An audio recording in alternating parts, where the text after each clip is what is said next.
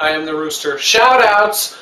Call you Nathaniel0191, horrible username, and Alien Believer both asked me to mention their YouTube usernames in my video. I guess check them out. They obviously don't get enough attention at home. Okay, so now back to the topic at hand. What I'm going to do, I'm going to just watch the Britney Spears Womanizer video on my iPhone through the Juiced app. Quick review. The video quality is outstanding. It's just as good as you would get as downloading the stuff from iTunes or something like that. But you can only watch them over Wi-Fi. And that's fine if you got an iPod Touch. But I have an iPhone. So why'd they break their own app? Okay, so I'm already at full attention here. So I'm just going to press play on this. And then go to town and we'll see the results. Alright, she's naked. Here we go.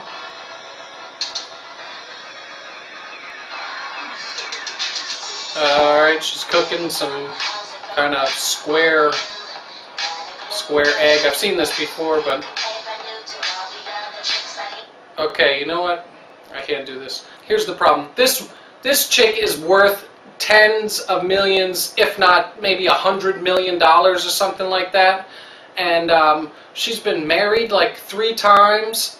Why can she not hang on to a guy? The only conclusion I can figure out is that she has to be the most horrible lover in the world. If she was halfway decent, even passably satisfying, there is no guy that wouldn't put up with any amount of bullshit from her. She is probably a big pain in the ass, a rich fucking famous superstar bitch. So she was kind of sexy when she was like a little virgin schoolgirl. Alright, yeah, a lot of people like that and stuff, but now it's just like, she's about as appealing as Madonna. Like some old used up, bleh.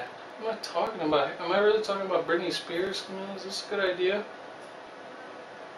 It's a bad idea? Shoot. You know, sometimes you just gotta get some stuff out of you. I think about it like, you know, picking your nose or taking a shit or a piss or something. You just gotta get it. You get the urge. It's gotta get out.